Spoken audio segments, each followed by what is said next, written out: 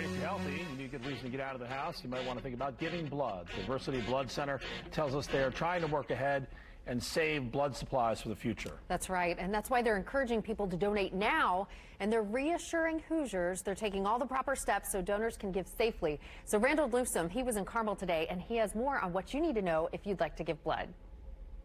Hey guys, I'm coming to you from the Blood Mobile here with Diversity Blood Center.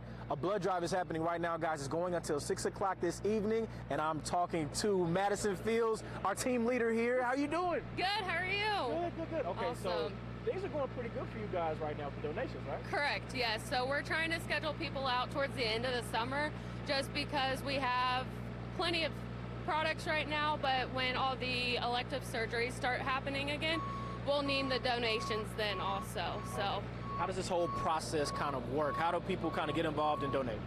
So you can either schedule your appointment at versity.org and go through that portal, or you can also call us at our main branch at 3450 North Meridian, and then also just come on by and we can get you scheduled if you need to be.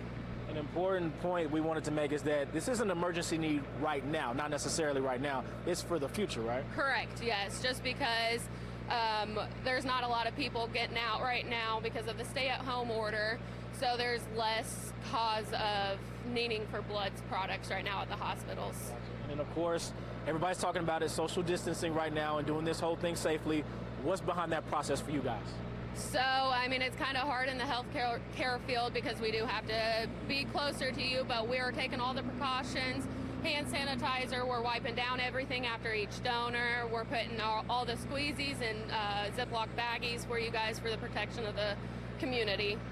How would you describe the atmosphere, how it's been so far today? And then you guys have been at this for a couple of weeks now. How would you describe everything going on? It's been great. We've had an influx of new donors, which is awesome. Go ahead and come out, especially high school kids. If you're 16, have a parent consent. More than glad to be a lifetime donor. That'd be awesome.